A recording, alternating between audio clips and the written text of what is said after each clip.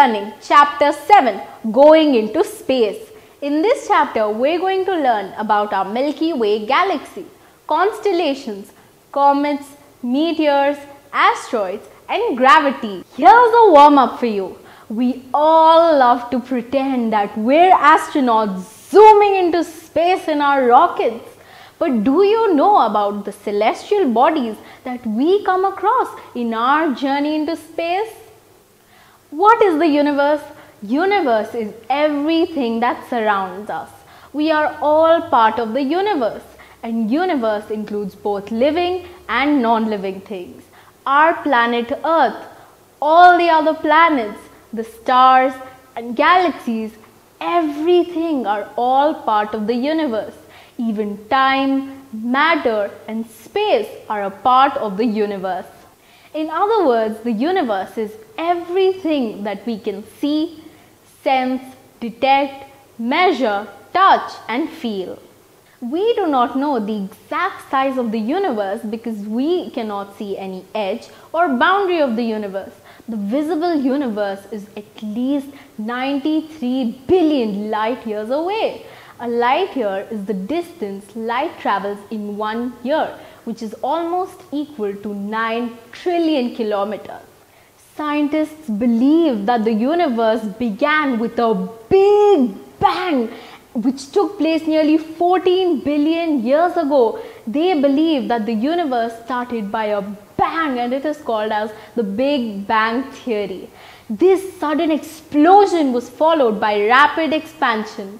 Here's a tidbit for you. The universe is so huge, it would take jet fighter plane more than 1 million years to reach the star nearest to the sun, traveling at the speed of light, that is 3 million kilometers per second. It would take 1 million years to cross our Milky Way galaxy. Time, matter, space all began with the Big Bang. Over millions of years, as the universe expanded, it also cooled down. Some matter cooled down to become planets, while others are still blazing hot stars. The universe contains billions of stars. In fact, scientists believe that there are as many stars in the universe as there are grains of sand along the beach and desert on Earth. A big group or clusters of stars is called a galaxy. There are thousands of galaxies in the universe which come in many shapes and sizes. Did you know that we can see 4 galaxies with our naked eye? Apart from the Milky Way galaxy, we can also see the Andromeda galaxy, which is our nearest galaxy, and the Magellanic Clouds, which are actually 2 dwarf galaxies. Our solar system is in the Milky Way galaxy, which is in spiral shape. It is made up of about 200 billion stars and is 2.5 million light years across. All the stars that we see in the night sky are in our galaxy. Our galaxy was named the Milky Way galaxy because it appears as a milky band of light in the sky. During the late summer and on a very dark and clear night sky, we can see a part of the Milky Way. A constellation is a group of stars that forms imaginary outlines or meaningful patterns like animals, mythological people, gods or creatures, or even manufactured devices. There are about 88 constellations that we can see in the night skies. Some of the famous constellations are Orion. It is one of the most visible constellations. Because of its location, we can see it throughout the world. Orion is named after a hunter from Greek mythology, Ursa Major. It is visible in the northern hemisphere. It means larger bear in Latin. Ursa Major has a pattern of 7 stars in it. It is called the Big Dipper. It is a very useful pattern of stars as we can use it to find the north. Ursa Minor. This means smaller bear in Latin. It is located near Ursa Major. It has the pattern of a small ladle called the Little Dipper. Uses of constellations. They help people recognize the stars in the sky. By looking for patterns, the stars and locations are easy to spot. In ancient times, they were used by people to keep in track of the calendar.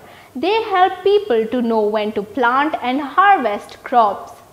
By finding the Ursa Minor, it was easy to spot the North Star or Polaris to know which direction to take in the dark. Here's a science top-up for you. The zodiac constellations are constellations that are located within a band. This band is special because it is the band where the sun, the moon, and the planets all move. There are 13 zodiac constellations. In the ancient times, 12 of these were used as signs for the zodiac calendar and astrology. We have already learnt about the celestial bodies in our galaxy. They are the sun, the planets, and their satellites. However, there are other celestial objects in our universe. They are asteroids. An asteroid is a huge piece of metal and rock that goes around the sun. It is believed that the asteroids are broken pieces of a planet. They vary in sizes from few meters in diameter to some 100 kilometers. They are not round or spherical in shape but lumpy and shapeless. They tumble and spin as they go around the sun. Asteroids are found in a ring called the asteroid belt. This asteroid belt lies between the planets Mars and Jupiter. Comets. Comets are lumps of ice, dust, and rocket that go around the sun. Comets are often called the dirty snowballs of the solar system. As a comet nears the sun, its ice heats up and turns into gases and plasma. These gases form a large glowing head around the comet called a coma. As the comet speeds through space, the gases will trail behind the comet, forming a tail. Because of their coma and tail, comets appear fuzzy as they near the sun. This allows astronomers to determine other objects from comets very easily. We can see comets with our naked eye as they pass by Earth. Meteorite, meteor, meteorite. Meteorite is a piece of metal or rock that was once part of an asteroid or a comet. When asteroids collide, they can break into small pieces forming meteorites. Similarly, broken pieces of comets may also become meteorites. Meteors. They are those meteorites that get pulled into the Earth's atmosphere by its gravity. When the meteors enter our atmosphere, they heat up and burn with a bright streak of light. Hence, they are also called falling or shooting stars. If many meteors fall through our atmosphere at the same place and at the same time, it appears as if many stars are falling through the night sky. This occurrence is called a meteor shower. Generally, the meteors burn up in the atmosphere itself. Those meteors that do not burn and make it to the ground are called as meteorites. Gravity. Gravity is the force or pull by the earth. That force makes everything fall towards the earth. Every object has its gravity.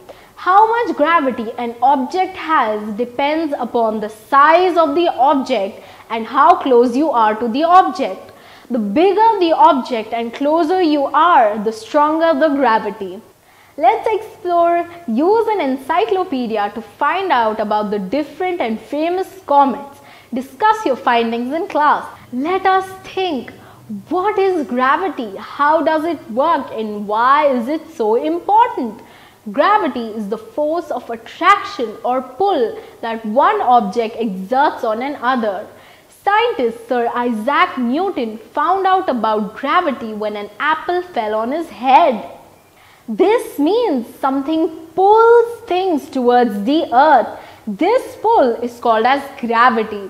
When we go into outer space, the gravity decreases due to distance. That is why we see astronauts floating in their spaceships.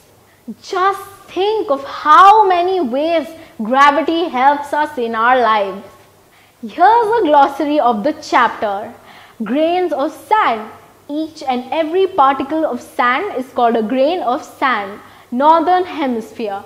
Draw a line in the middle of the earth. The upper half of the sphere is called as the northern hemisphere.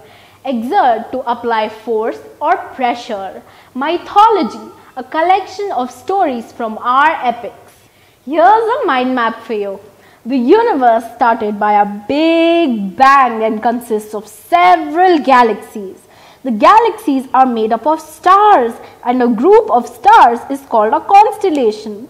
The galaxy is also made up of planets, satellites, asteroids and comets. Meteorite is a piece of rock or metal that was once part of a comet. Meteors, they are meteorites that get pulled into the Earth's atmosphere. The meteors that do not burn and make it to the ground are called as meteorites.